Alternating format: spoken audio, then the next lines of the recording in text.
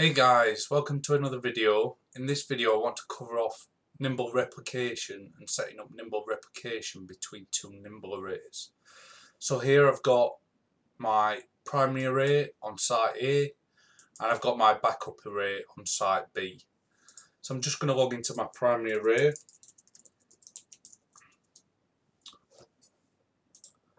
Head over to manage and down to data protection.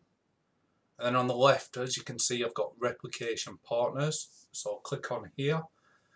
And then I've got a plus symbol here to add an array, a partner array.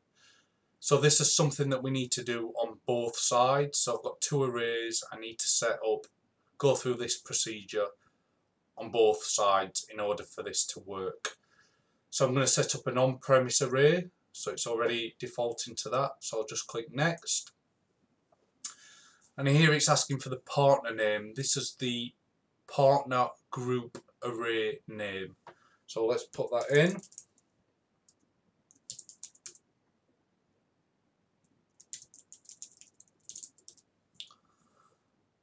The description is optional, so I'm going to leave this blank.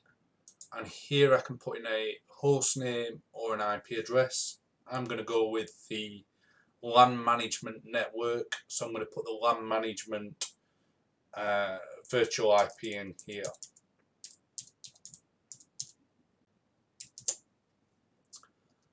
And then we need a shared secret to authenticate. Now this secret must be the same password on both sides, so on both arrays. And also note that Nimble doesn't integrate any sort of key management system as of today, so whatever password you use, make sure you put that in some sort of key management system somewhere that it's secure and not going to be lost. So I'm just going to punch a password in.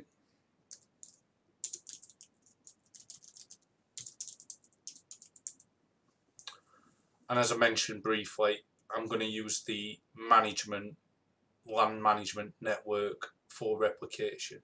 So you can, if you wish, VLAN this out and across the same ports if you wish, or you can use the data IPs. In my case, the data IPs, the SAN network, is an isolated layer 2 infrastructure, so there's no connectivity between arrays, so I'm not going to use that. It's also worth noting that Nimble uses IP for replication, so if you have a fibre channel array on one site and an iSCSI array on the other side, that's fine. You can do cross-site replication between them two arrays. In here, the inbound location, it gives me the option of what pool or folder I'm going to use, and with every Nimble array that's installed to date, automatically creates a default pool called default. So I'm going to select that because that's all I've got here, and then as it says in this side of this box, use the same pool or folder as the source location if the location also exists on the local group. So I'm going to put a tick in that because that's what I want to do. And then here I can set up a quality of service policy. I don't want one, however I'm just going to click on that so you can see what it looks like. And it's as simple as just creating a description, and again it's optional.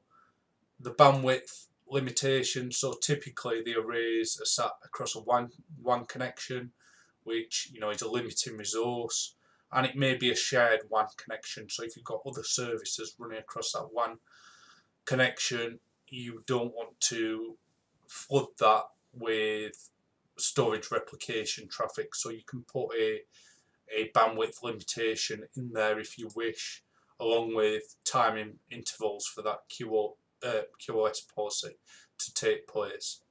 As I said, in my case, I'm not going to use one, so I'm going to just click on the remove and click create. So that's brilliant, that's successfully created.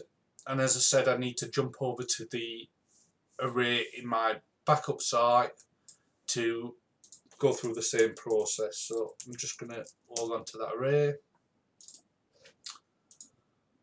manage, data protection, and again, whoops, my mistake, getting ahead of myself there, replication partners,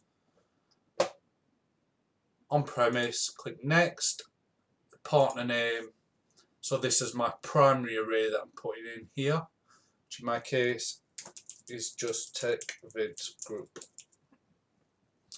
Description I'm going to leave off again, and then my host name or IP address of my primary array.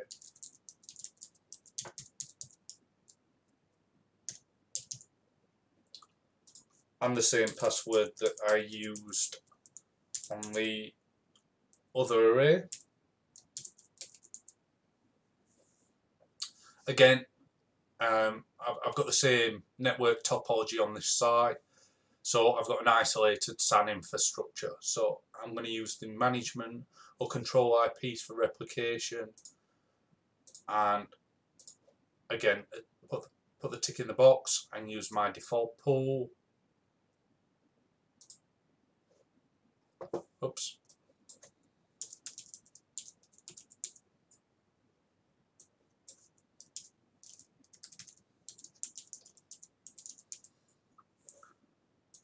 Typo, and then I'm going to click create, and as you can see, it's now created the replication partner on this side. So if all goes well, I should be able to test this. So as you can see at the moment, it's showing unreachable just because it's just created the replication partner, and we now need to test to make sure it can communicate with its partner. So I'm going to put tick in this box and hit test, and that's brilliant. So I've got a status here, as you can see, as alive. So it's contacted its replication partner successfully. So I'm just going to jump back over to my primary site, and I'm going to carry out the same test, and in fact it's already showing alive anyway. So that's brilliant. So that's that setup, and I'm just going to show you what that enables. So if I go over to manage and then data storage, and then I'm going to create a new volume, and I'm just going to give it a name of test from my default pool, and I'm going to present this to an SQL 2012 server. Let's make it 10 gigabytes, and at the moment I've got no data protection policies set up. I'm going to give it unrestricted access just for test purposes. Obviously, if this is in production, you need to tie this down to using your initiators to individual volumes that you want that to access. And again, I'm not going to use CHAP because this is only for test. And then we have this allow multiple initiator access. So if you're using virtualization like Hyper-V or VMware typically, and you're presenting one volume to the cluster, make sure you put a tick in this box so that multiple volumes can access that disk. Otherwise, you're going to have one that can read and write to it, and the others you're going to have problems with. Just going to click on more options, just so you can see what's changed since I've set up the replication partner. I'm just going to leave everything as what I've just put in there. I'm going to click next. Now here on protection, if I create a new volume collection, and then here you've got replication partners, and at the moment it's showing us none. If I click on that drop down box, you can now see there is my backup array, TechVids Group Back for backup array. So if I click on that, as you can see on my schedule, my snapshot schedule is now giving me these options. So this brings the options to be able to replicate to my partner array, and also how many snapshots I want to, how frequent I want to replicate, and how many snapshots I want to replicate retain on my backup array, and then you've got basically an alert if it doesn't complete within this time frame. So that's it, guys. Thanks for watching this video. Hope this has been helpful. As always, if you like this video, please like and subscribe.